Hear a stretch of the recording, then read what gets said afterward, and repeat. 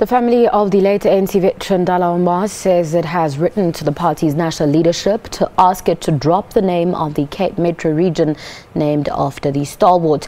This comes after a proposal by the Youth League in the region to march in support of President Jacob Zuma on the day of the motion of no confidence vote in Parliament next week. Abdullah Mohammed Omar, fondly known by many as Dullah, son of the ANC until his death, known and remembered for his integrity and humility. In respect of his contribution to the struggle and what he stood for, the Cape Metro region was named after him. But now his family want this scrapped. It says it was never consulted when using his name for the region.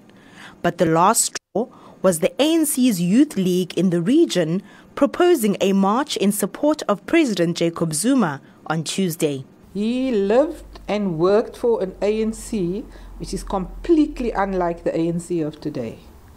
He lived and worked in an ANC which was that of Mandela, of Tambo, of Sisulu, where there wasn't a whiff of scandal associated with these individuals.